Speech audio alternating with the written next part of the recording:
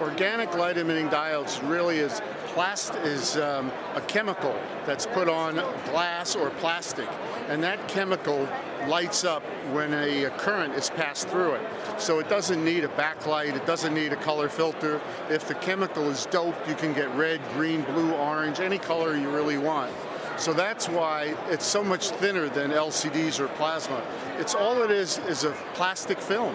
We have a number of 2-inch and larger displays, and then we have some lighting examples of panels, and we have goggles that are made with OLED technology. And we also have a wrist display that's flexible, which was made for the Army, so the soldiers could actually wear the display. You're going to be able in the future, maybe in the next 5 years, you'll see TVs made like wallpaper. It's just amazing, all very thin, transparent, and it's going to revolutionize the world of electronics. This is a new technology, so costs are really a little higher than they would be for a more mature technology.